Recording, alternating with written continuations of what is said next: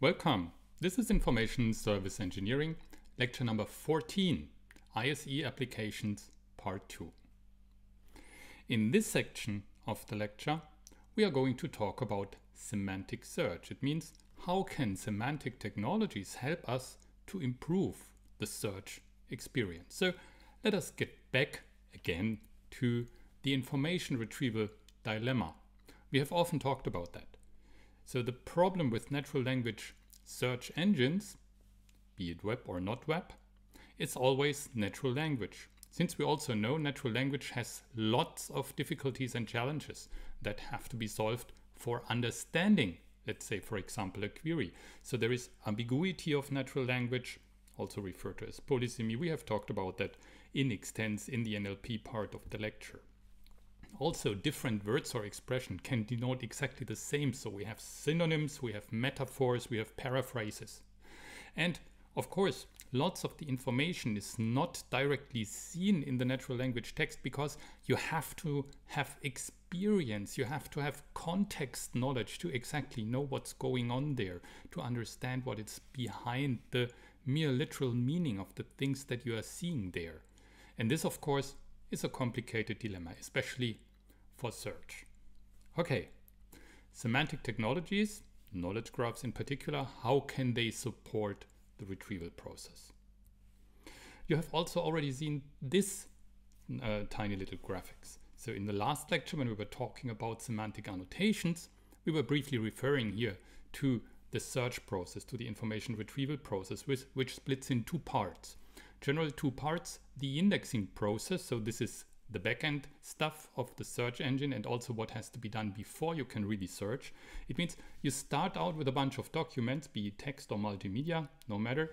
Then you do some text acquisition or information acquisition from that. You transform that stuff and then you create kind of an index and then you end up with an index. And you have an index in a document store which can be then asked by the user with a query via a user interface. And you have this user interaction, which of course is also evaluated with the search engine and influences in the end the ranking, which means the order in which search results appear or are preferred or not. So this is then above that line here, the retrieval process.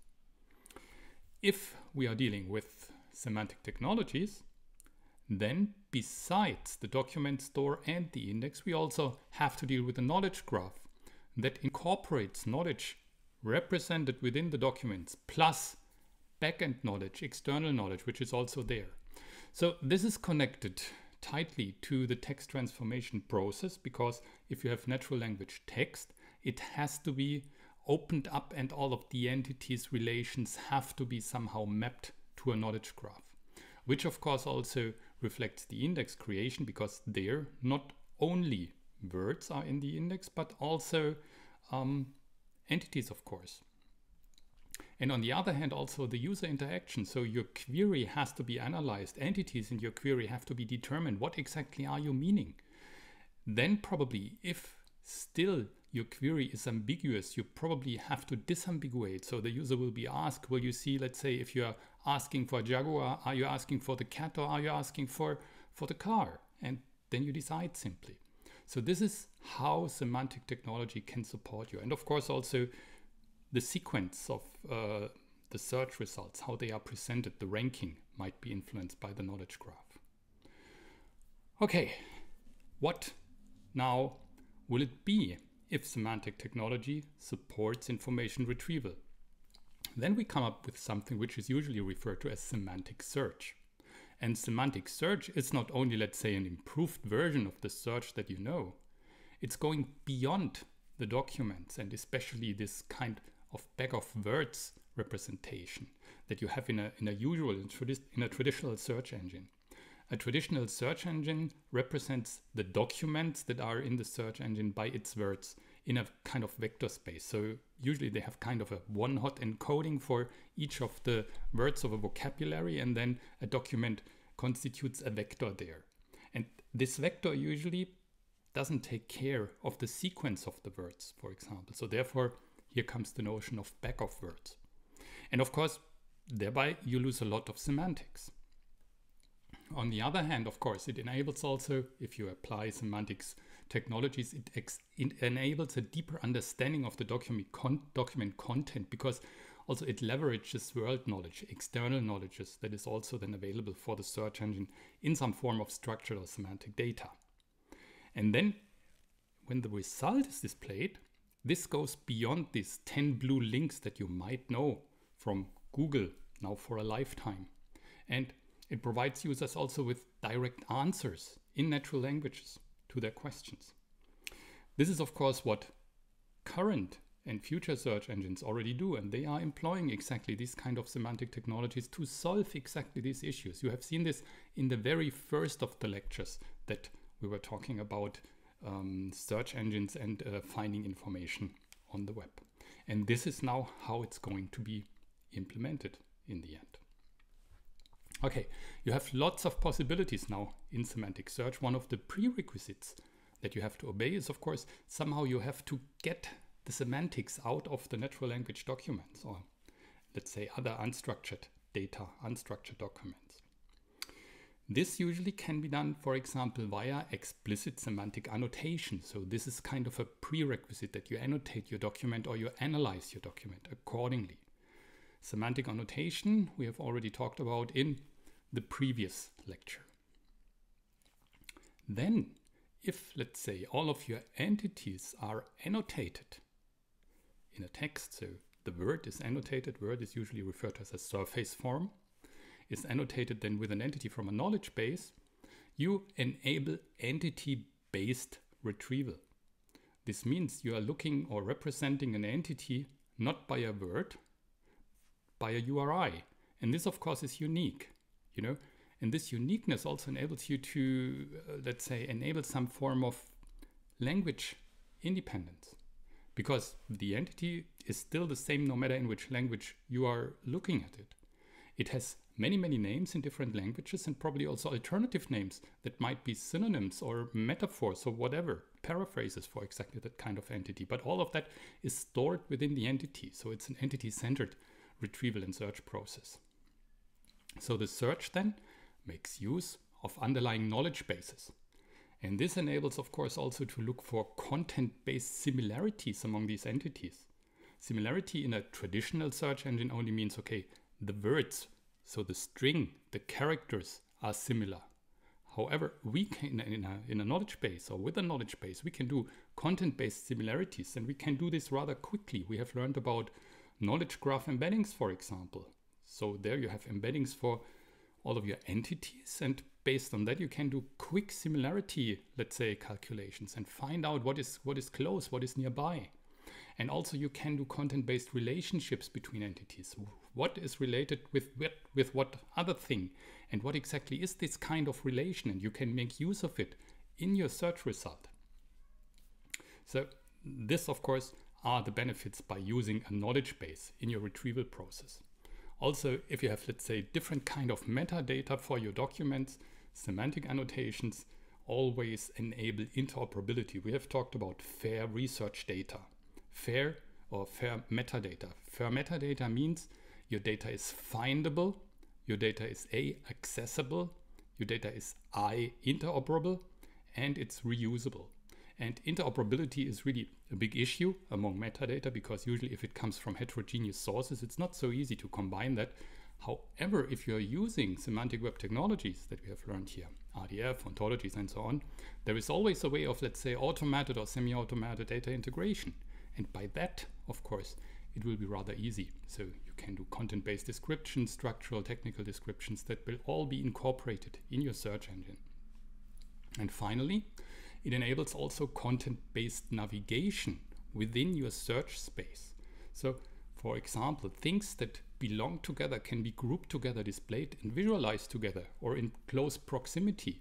Or you can do content-based filtering on your search results. So these are the so-called search facets that you might have already heard. So these are possibilities that open up by the use of semantic search. Okay, so let's have a close look at what's the difference between semantic search and keyword-based search, and what might be the benefits? How can they be used? First of all, you can use semantic search or semantic technologies for query string refinement.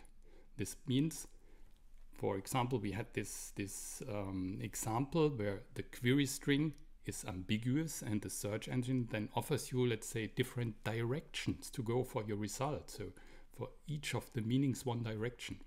In the end, this makes your query string more precise. And since here you are not looking, let's say, for a specific text string, but for an entity, your search result will also be more complete, because also things that are mentioned in documents under different names will be found. So this is the first benefit. Cross-referencing. You can complement your search results with associated, let's say, similar additional information. So, for example, you have a search result and there are things which are close by, which are near, or which are related to it. And you can of course reference it. It's not an exact match or hit then, but it's okay, it's a direction, it's a suggestion where you might go. Fuzzy search is closely simple. So it's pretty much the same. So this enables the determination of nearby results or results that are related by content.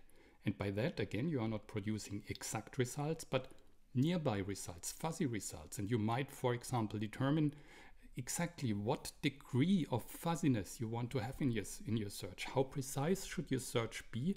And how much, let's say, close by information should be included to get new ideas, to find what's in there in your search space. And this then leads you to something which is called exploratory search. And this goes hand in hand with a visualization of your search space, because this enables navigating your search space and exploring your search space. We will do this in the next section of the lecture. And of course, if you deploy or employ reasoning, which is of course possible if you have a knowledge base and a knowledge graph underlying with ontologies in your search. So this enables to complement your search result with implicitly given information which is not there. Okay, so this, for example, are possibilities you have to extend your traditional search whenever you do semantic search. Okay, we will have a look or a closer look at one example. So we are looking now at entity-based search, and we start with simple entity matching. So simply try to think of a query like, for example, we are looking for Ortelius. You might remember from the last lecture, Abraham Ortelius, he was the author of the very first atlas. So we are looking for Ortelius' first atlas.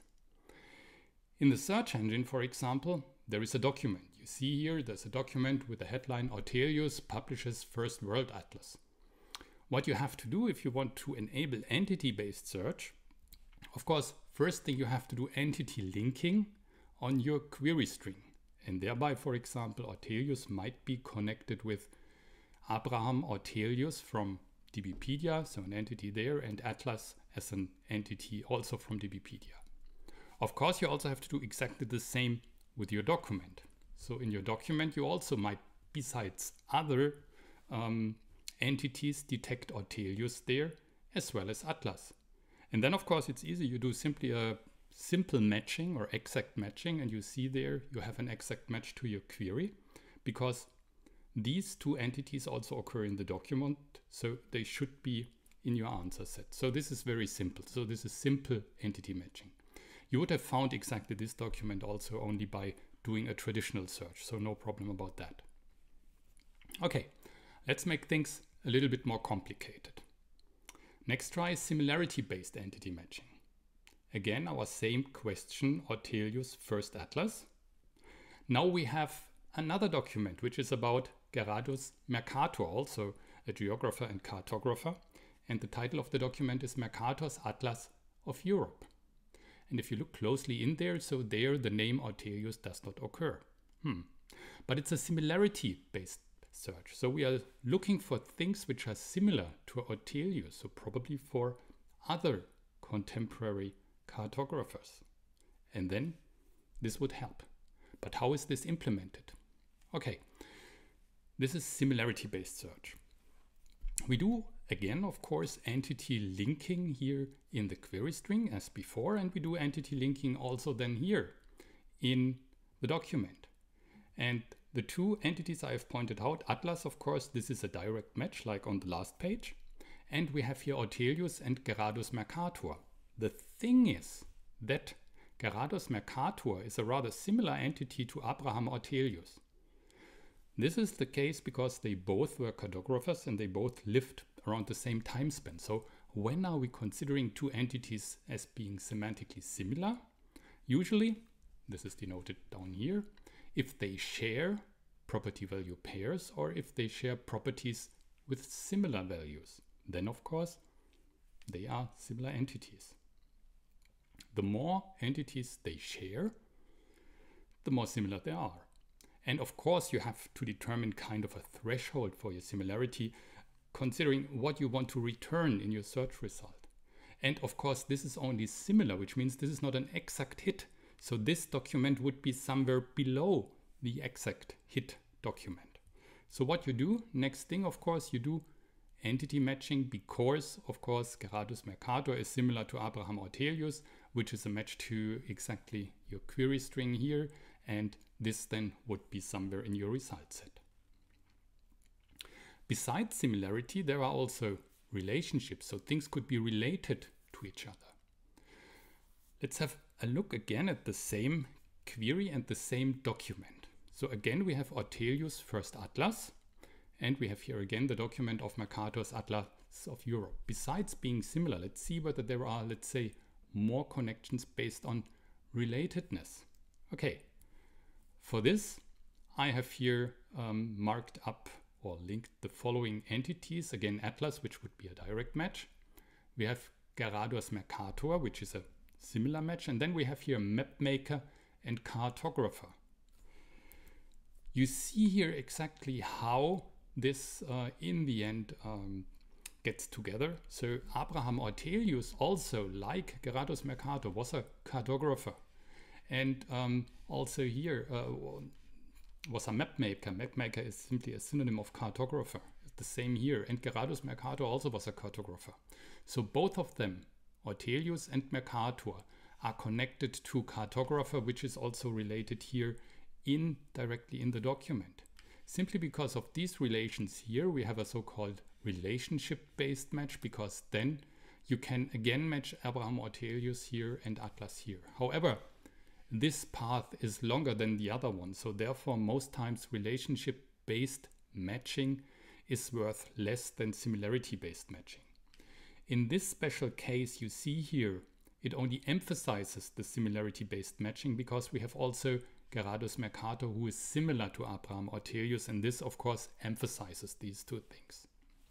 So this is how entity-based or entity-centered search usually is implemented within search engines. Next, we are looking at question answering. This is also something that you know already from contemporary search engines. This means as soon as in a search string at Google, Bing, or any other of the search engines, as soon as an entity is detected there that is represented in the knowledge graph, you will get some additional information in some kind of a box on the side of your search results for that entity. And exactly this is determined by the knowledge graph. And this you can also use to ask natural language questions, so-called factoid questions, which can be answered pretty well by Google. You can see this. So if, for example, we ask, when did Abraham Ortelius die? Google will answer you June 28, 1598. And this, of course, is correct. You can also ask what was the profession of Abraham Ortelius, and then he gives you a selection. So he was cartographer, historian, and also an engraver. That's interesting. Of course, to get, let's say, more information, then you have to look at one of the documents that are presented or at the entity Abraham Ortelius, which might be also referenced or linked here, and Google gives you then more information about that. But your question, you are asking for facts, your factoid question is answered. Also, if you asked what nationality was Abraham Ortelius, it will tell you Duchy of Brabant, which is exactly the place where he was born. Okay, how can we realize this in a knowledge graph? Quite easy. So what you do there is the following. We have a toy knowledge graph here for you. You see here Abraham Ortelius, and you see that the guy has a birth date, a death date, and also has several occupations as well as a nationality. Now, if you are asking what was the nationality of Abraham Ortelius, A Sparkle query for exactly this knowledge graph is created in the following way that, of course, entities are mapped, for example, and you find out, for example, what you are looking for here. This is the blue thing in your Sparkle query. And then you're looking for a fact that is related to Abraham Ortelius, is this one, and a property that is here denoted by the nationality here of Abraham Ortelius. So this is quite easy. You have exactly this, and this, which will also be the resulting fact, and you put this here in your query string in the Spark, so in your graph pattern here in the Sparkle query. So you have here select the URI, what we are looking for, and then the graph pattern you are looking for is Abraham Ortelius, nationality, and then a variable which we will call simply URI. And then applied on this knowledge graph, what you will see is then, of course, that the Duchy of Brabant will be the answer. Of course, in practice, this is getting much more complicated because you have to take care of how exactly these type of questions might be set up or built up, but the principle should be clear how this works. So answering factoid questions over knowledge graphs with a search engine are not so difficult. However, factoid questions, let's say simple factoid questions, work quite easily in that way. There are much more difficult questions that are also factoid questions. For example, which popes were in office during the lifetime of Abraham Ortelius? So what we have to do is, of course, we have to get the entity of Abraham Ortelius. We have to get his lifespan. So this would be birth date and death date. And then we would have to look for popes whose regency or time in office is in between birth date and death date of Abraham Ortelius. This is of course more complicated, and if you ask Google this right now, 2021 in July, that's not possible. Probably it will be in a few months, who knows, so then the Google Knowledge Graph would have become much better. Same or similar questions are which Frisian colleague of Ortelius is considered one of the co-founders of cartography? Probably you don't know, so this is Gemma Frisius.